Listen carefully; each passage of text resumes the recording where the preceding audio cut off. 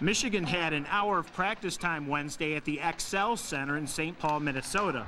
The Wolverines are preparing to take on the top-ranked Sioux of North Dakota in Thursday night's national semifinal. The ice is good, no issues. This is a great rink. They're prepared. I think everybody's a little nervous about the games tomorrow, and that's good. But we should be ready. It's fun so far. Practice was good. The ice was fast, but it's special just to be here, so we're excited.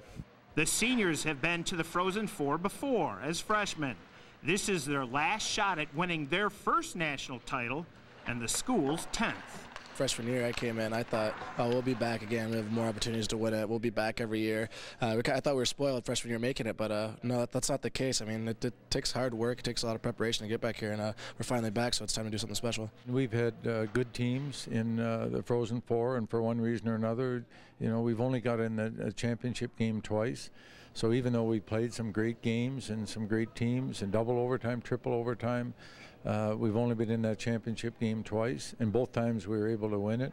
But that's how tough it is, and so that's your challenge. As you get the Frozen Four, you got to win that first game just to get in the championship game, and that's where we are right now. It's college hockey's biggest stage, but these Wolverines appear to be pretty loose. Got Chris Brown here, the Texas native. Chris, tell us what you feel about this weekend coming up.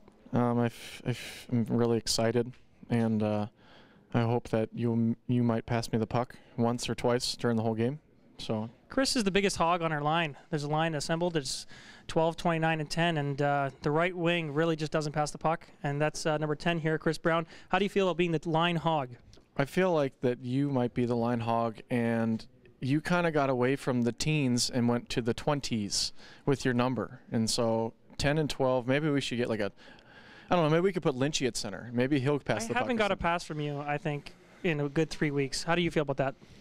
I'm pretty proud. I feel like I have a better shot than you do, and it's more likely to go in. Although you did score against Colorado College, and I give you credit, but I mean, it hit the middle bar in the net. That wasn't Colorado College, by the way. That was Nebraska Omaha, but that shows how much you're into the game. Anyways, that's great, guys. That's good. I think we're a pretty loose team in general, and you know, we're all good friends, and I think we have a lot of confidence in each other. We know we came here on a mission. We're up against a great team, but we know if we play Michigan hockey, it's going to be a good result.